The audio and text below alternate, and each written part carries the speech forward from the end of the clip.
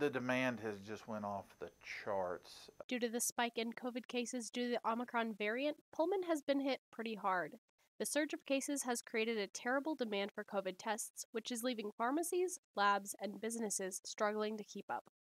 Dale Pickard, a pharmacist at Sid's Pharmacy, says that it's been hard to keep up with. And the tests are getting more and more difficult to come by. The government snatched a bunch of them up. A few months ago, it might have been easier, but right now, during this Omicron takeover, finding a COVID test is harder than ever. If I try to schedule a COVID test right now with Insight through WSU, this is often what the website looks like. No availability. It's a problem that's on a lot of our minds. Where can you get a COVID test right now? You can get tested through Pullman Regional Hospital through Insight Diagnostics here, but it's by appointment with a doctor's note only. For students scheduling through WSU, it's even worse. By the time you get an appointment and get your results, you're already mostly over it anyways. The government is sending out free at-home tests to those who order them, but they take between 7 and 12 days to arrive.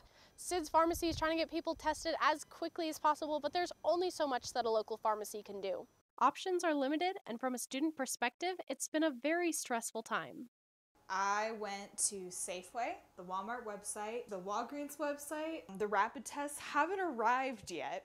Finally, I checked the school. The first day I checked, there was no availability whatsoever. Checked the next day, and there were 2 spots available. You can imagine the frustration that comes from that. Frustration indeed.